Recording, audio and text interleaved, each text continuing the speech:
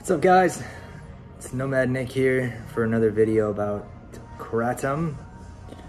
Hope everybody is doing well. I know it's been a while since I last posted. Sorry about that. I've been preoccupied with a number of different things, which if we have time, I'll get into at the end of the video. Hope you stick around. If you're a new subscriber, appreciate you.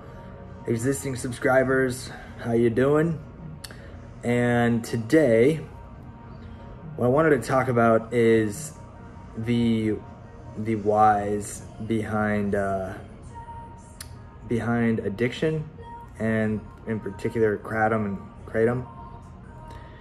Seems like I have an audience that appreciates some advice and kind of my story and how I got through the addiction with Kratom.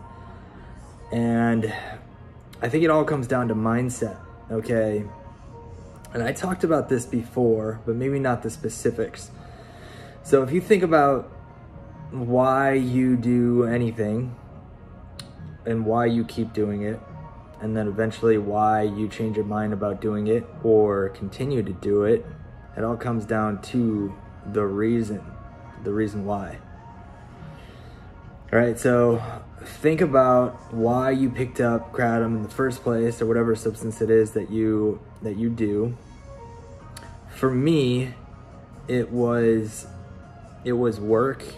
I was traveling. I lived in Indiana at the time, and it was illegal in Indiana. But when I was traveling for work, I heard of it on the Joe Rogan podcast, and I wanted to try it because I think Joe Rogan was talking about how it was like, you know, caffeine, a stimulant. And so I thought it would be good because I'm in sales to help me, you know, be more alert and be able to talk better. I guess just help me in selling. And to be fair, it did. I didn't actually get hooked on it until I moved to Washington State, because it was legal in Washington State. It was not in Indiana. And so why did I pick it up? I picked it up because I have a tendency to I had a tendency to like to escape. I mean, I still do, but I don't give in to those desires anymore.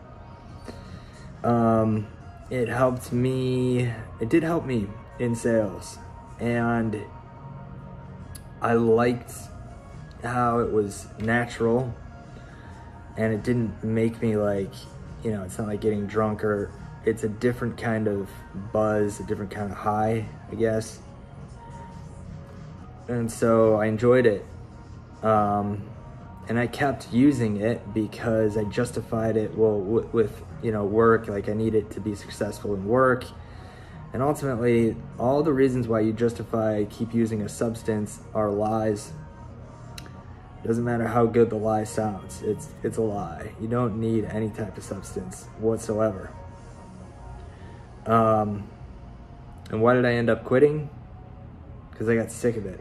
There's so many negatives that are attached to using Kratom, and really any substance.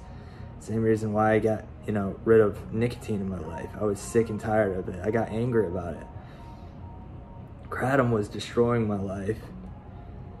And so was nicotine. And I couldn't get to the next level of where I wanted to be without dropping those two substances. Now, this might sound like a catch-22, but that's how simple it is, you know? Identify, like, it's all about mindset and identifying what you need to do to get to the next stage of your life, the next level that you're supposed to be on. Doesn't matter how old you are. So, you know, think back, think about your story. Like, why'd you pick it up? Why do you keep using it? And why quit? The status quo of what you're doing now cannot be better than, in your mind, what you want to change to. I'm in sales, right? So, and I'm a new business account executive.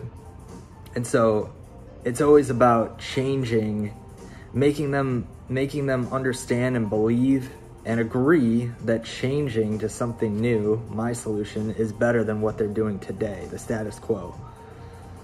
And that's all it comes down to. Like, you need to truly believe, because it takes a lot of effort. And that's what, you know, in sales, if somebody's going to change to a new solution and start doing their process a different way, it takes a lot of effort. And so the vision of what that's going to be like after they make the switch, after they make the decision to move forward with the change, it's got to be, they got to be really sold on it, right? And so you have to sell yourself on why changing and not using that substance anymore is going to be a lot better than continuing your life the way it is. So I hope this helps. Yeah, I mean, in regards to, here's the roll to end credits here. In regards to what I've been up to, I've been talking to a girl. I have been under a lot of pressure at work because obviously the economy sucks right now.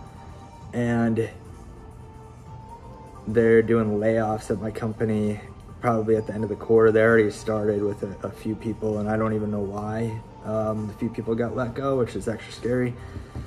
So, like, I don't know what's gonna happen, you know. I've got bills just like everybody else, and I've trying to keep it together, trying to get through this tough time that we're in. So I hope everyone is well out there, and I'll be back soon with another video. Thanks for staying tuned. Talk to you soon.